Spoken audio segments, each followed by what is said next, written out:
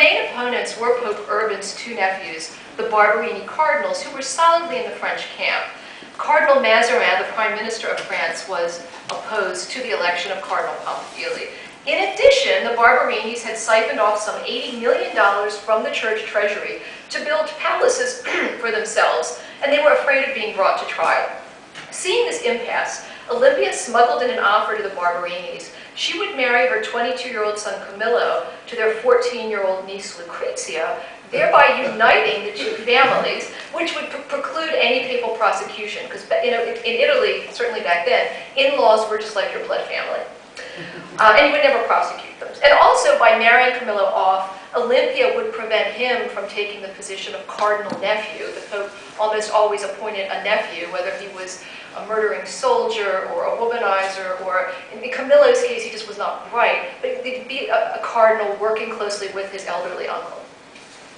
And then the Barberinis could keep their positions. So meanwhile, by the time this happened, the cardinals had been in conclave for 5 weeks. Malaria had struck, as always, and several cardinals had been removed on stretchers, feverish, vomiting, or semi-conscious, and one of them had died. At this point, according to one contemporary chronicler, the cardinals would have elected the devil himself just to get out of there alive. When the Barberini cardinals withdrew their veto of Giambattista Pamphili, at sunrise on September 15th, he was elected pope. Now, Olympia had already received word at 3 a.m. when Giambattista sent a messenger to the Piazza Navona house. She and her son were standing there in their nightclub clothes, holding candles, and they started jumping up and down with joy. For generosity to one's family was a Christian virtue, and every pope made his relatives princes and princesses and gave them heaping helpings of the Vatican treasury. Olympia had just won the papal lottery, the fruit of 32 years' hard work. Now, here's another really strange tradition to us today. When the cardinal came onto the loggia of St. Peter's to announce the new pope, the crowds in St. Peter's Square would race to that cardinal's palace and sack it thoroughly.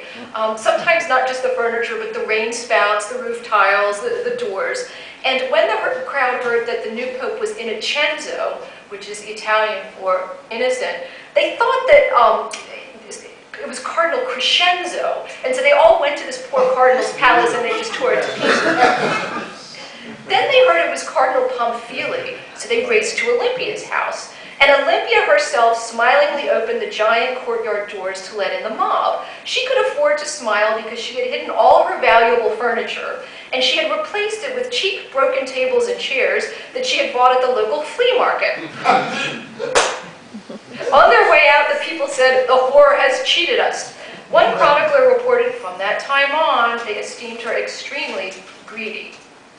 This is Olympia's handsome but feckless son Camillo, and he was a caricature of a weak son dominated by a bossy mother. He refused to honor her promise to the Barberinis to marry Lucrezia. He found her terribly unattractive, and he insisted on becoming a cardinal nephew.